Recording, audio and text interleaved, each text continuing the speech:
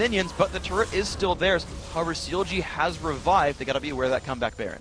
Yeah, it's not a Spirit Visage Nidalee, though, that can hold that back. Like, he's an annoyance tank Nidalee. He doesn't have much teamfight presence, so for CLG to force that 5v5, it would be much better if that was a 4v4 without Mega Zero's Renekton there. Then Renekton wouldn't have had the dive to get on the double lift, and CLG might have survived. But for now, Hotshotgg, actually, the double buff Mega Zero's chasing him down! He's going for the damage thing. The rest of CLG is all running towards Baron. Hotshotgg, will he fall? He does! A kill picked up there.